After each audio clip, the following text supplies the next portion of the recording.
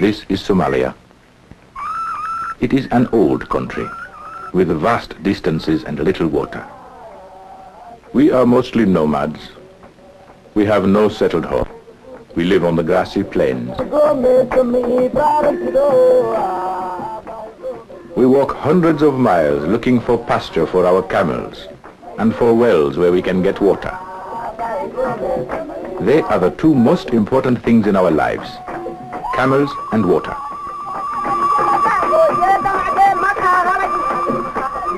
This is Ishmael. It is a Muslim name, for we are all believers in Allah the Compassionate. Ishmael's father is Muhammad Ishmael. He believes strongly in his family and his nomadic traditions. And when we camp, it is the women who must put up the house. First they must get the camel to kneel, and camels can be very stubborn.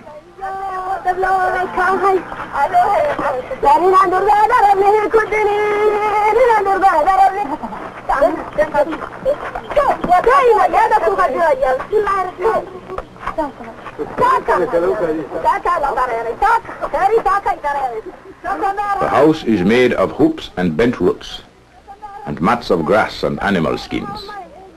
Only the women know how to put up the house. Somali men wouldn't know how even if they had to. But no Somali man would ever think of doing it. It is woman's work. The insects are harmful at this time of year. Camels often get many sores from insect bites. So Ishmael and his uncle must put medicine on it. And nobody likes medicine, I guess, not even camels. The hoops are up for the house. It only takes a few minutes. Then the women start tying on the mats.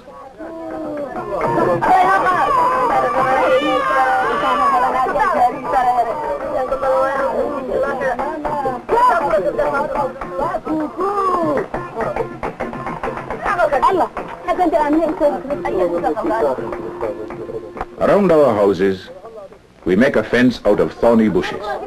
That's to keep the wild animals away, like hyenas and cheetahs and even lions. They don't often attack people, but we must watch the goats and the young camels. The house is just about finished, just in time for the night.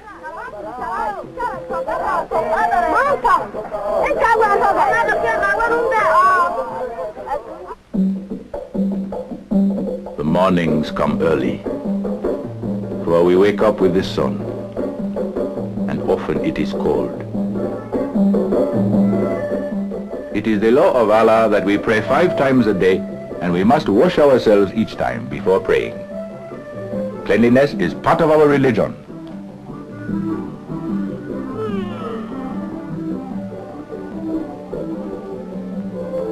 The camels have spent the night fenced up behind the thorn bushes. But now it is breakfast time. And Ishmael knows where his breakfast comes from. Our most important food is camel milk. Often on long trips, it is the main food we have. Now come on, Akbar. Don't be so greedy. He is impatient. See how he stamps his foot.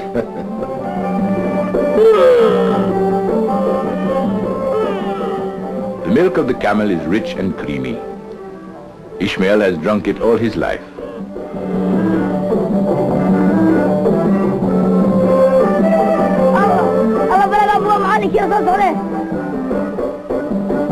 But there is a visitor. It is Sheikh Hussein.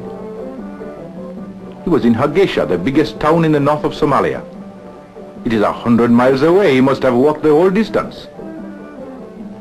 Sheikh Hussein is a special kind of teacher. He is nomadic like us. He travels around and gives our children lessons wherever he finds us. It is all part of a plan of the government and the United Nations, especially UNICEF. Sheikh Hussein has told us that UNICEF helps children all over the world in many different ways. Before this, our children didn't have any real schooling. How could they, being nomads?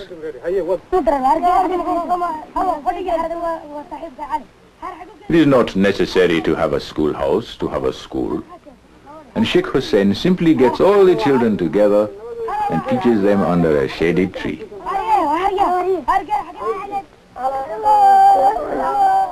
Ishmael and his friends, like all nomadic children, read and write in Arabic, because the Somali language has not been written. But of course, we all speak Somali.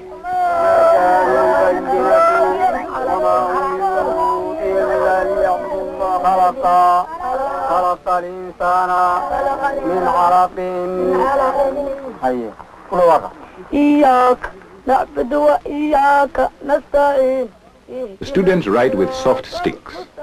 Their ink is made out of the charcoal of frankincense, a very special tree.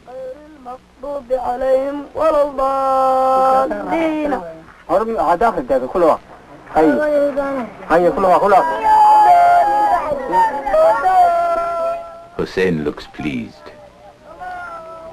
The children have not forgotten too much. Perhaps because there is no written language, Somalis remember things that are spoken.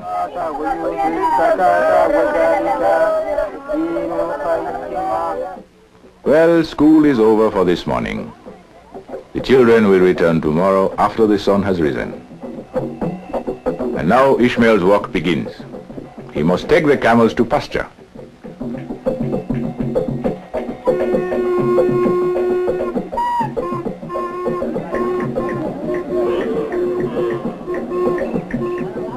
Most Somali boys enjoy going out with the camels. They may walk for several miles, 10 or 20 even, before they find pasture. But it is still early in the morning, and there'll be plenty time to study. For boys like Ishmael, the camels become real friends, almost like people. Ishmael knows each camel's personality and its habits.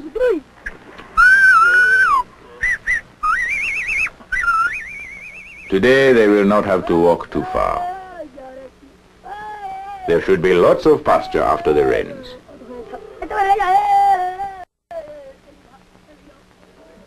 The women stay at the camp. They grind corn and prepare food. They are making butter out of goat's milk. They rock the milk back and forth in a pot made of grass, and it turns into butter.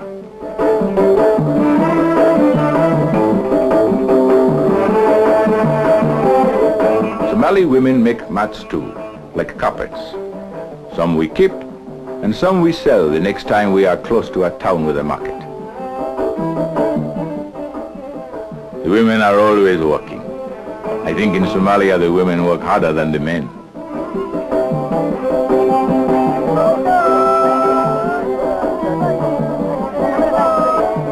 You can always tell when the rainy season is finished in the way the women dress. They put on their most colorful clothes. And of course then we have plenty of water to wash things in.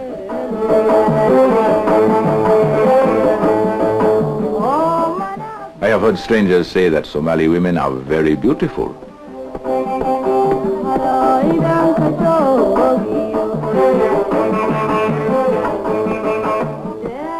With good pasture near the camp, Ishmael can often stay fairly close to his sisters. They look after the goats. They stay out all day until the sun goes down. The camels will eat almost anything. They can even chew up sharp cactus leaves. Ishmael has strong teeth too. He cleans them with a small stick several times a day.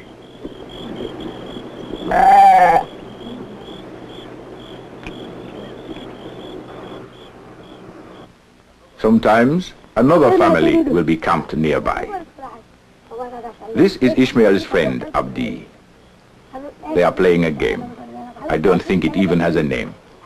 You dig a hole in the sand, then try to throw something into it.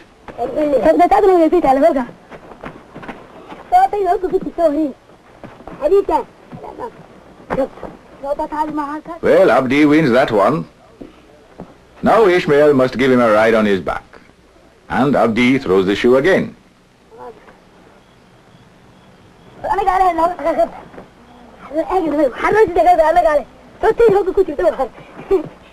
Abdi says he is going to be a fierce warrior.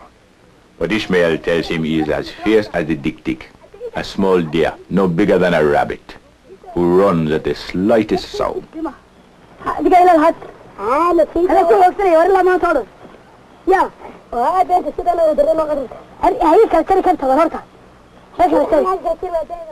They have other games too, but all the time they are watching the animals.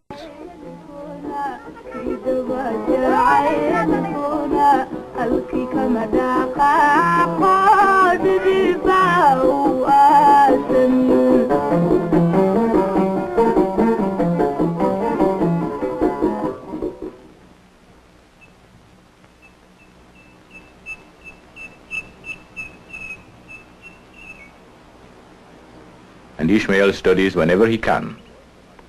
For Somali children know that a few years ago there were very few schools or teachers. It is men like Sheikh Hussein who are making the difference, bringing education to our children. He wants Ishmael to go to school in Hargeisa. It would be a great opportunity. Hussein is my cousin. And I can remember how he studied and how many people laughed at him. But he told me about mathematics and chemistry. He could explain how things grow, how the stars moved, and the clouds.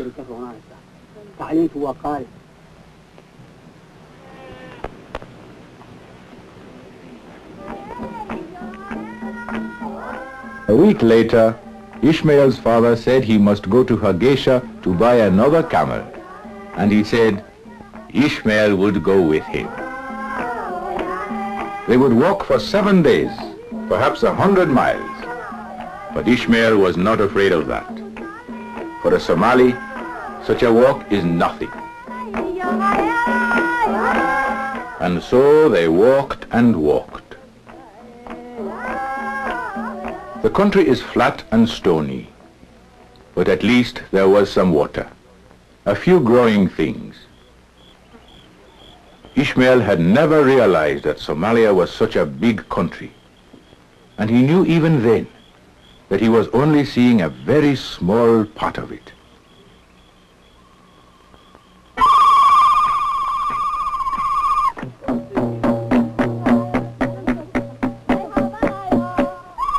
On the 5th day, they came across a group of women dancing. They were giving thanks to Allah for the rains, for that meant the camels would give lots of milk, and their own babies would not die of heat and sickness.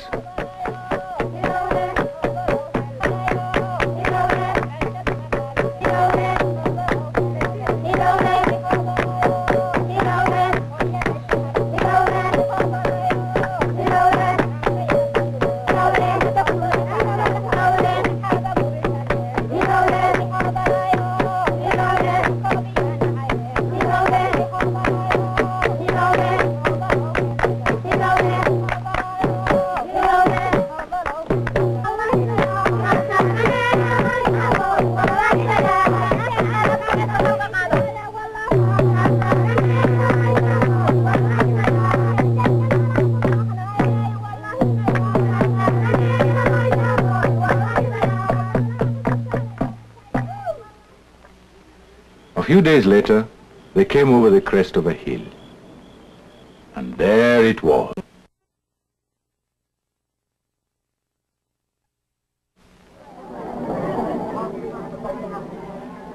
And this was the market. Ishmael had heard something about it, but he had not expected all this noise and the people. He had never seen such crowds. In Somalia, everybody bargains, but you can buy many things. Vegetables, corn, bread, and butchers cut their meat right in front of you. The United Nations has people in Africa who are teaching us about healthy food. Some of them are from the Food and Agriculture Organization. Others come from UNICEF. UNICEF helps children all over the world with their food, health and education. And we are just learning about machines and sprays that kill insects. At first, some people thought it was magic, and Allah forbids magic. But Hussein told me it was not magic, it was scientific.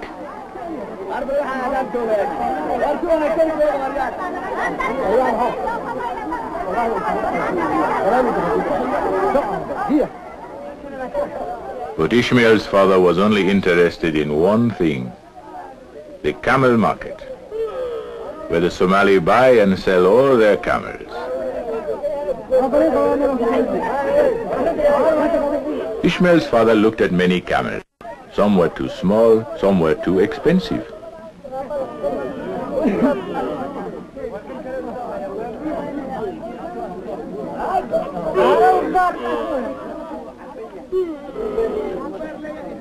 This is a nice one.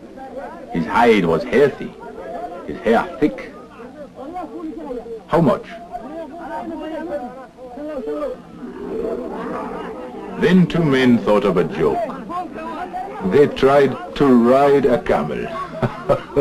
Somalis never ride the camels.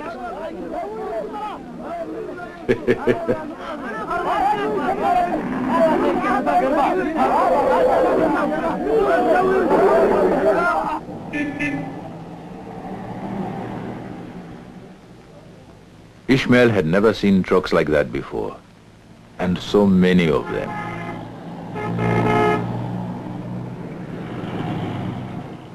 And throwing up dust like the winds of the Jilal in the dry season. Ishmael's father had to go back to the market. He would have to decide which camel to buy.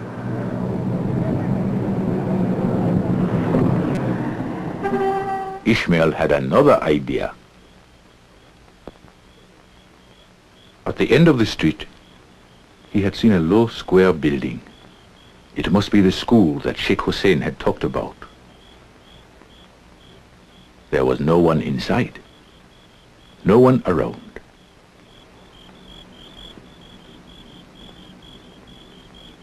But one door was open.